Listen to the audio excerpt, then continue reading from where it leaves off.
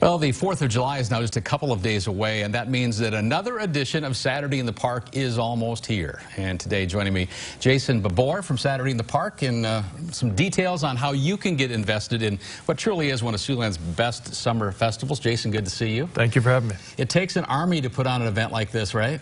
I tell you, to bring 20 to 25,000 individuals in for a live event definitely takes a large team. And I don't know if most people know, but Saturday in the Park is a lot of volunteers that help put this show together. So I'm on the chair for volunteers, and we always help look for more help to come in and really help put this show together and make sure that it goes off without a hitch. Doesn't take an application or anything. There is a phone number we'll give you in just a little bit that you can call. But I'm guessing if you show up and say, hey, I'm here to volunteer, you'll put them to work. We always have work to do. We have a meeting tomorrow at 7 o'clock at the band shell. Folks can come out and just show up. We'll find something for you to do. We need volunteers Friday and Saturday, and maybe even a little bit on cleanup on Sunday. So we don't need big, strong, heavy lifters all the time. Sometimes it's just moving things here and there, just to make the show go without a hitch, as I said. Crowds start gathering at noon. The first performance on the stage, and Jason Isbell in the 400 unit will wrap things up.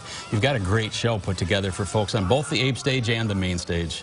Yeah, it's going to be tough for people to decide which stage to go to. I know it's the Abe stage has done a great job at building that stage, and the main stage never disappoints either. So it'll be a good day. And I got to give you your volunteer committee some credit, because you can go to the band shell on Sunday and not know that Saturday in the Park really even took place. You do a great job picking up.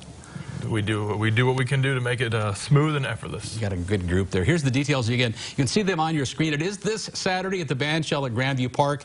A quick reminder, no coolers or outside food once you come into the grounds. And if you'd like to get involved, 277-2575 is that number. You got a website as well they can go to? Yeah, just head to Saturday in the Park. There's direct links right there to email us. Come out to the band shell tomorrow at 7 p.m. We'll be there and get everybody signed up, find some chores for everybody to do. All right, hopefully they come out. Best of luck and good luck on Saturday. Great. Thank you for having us. You betcha.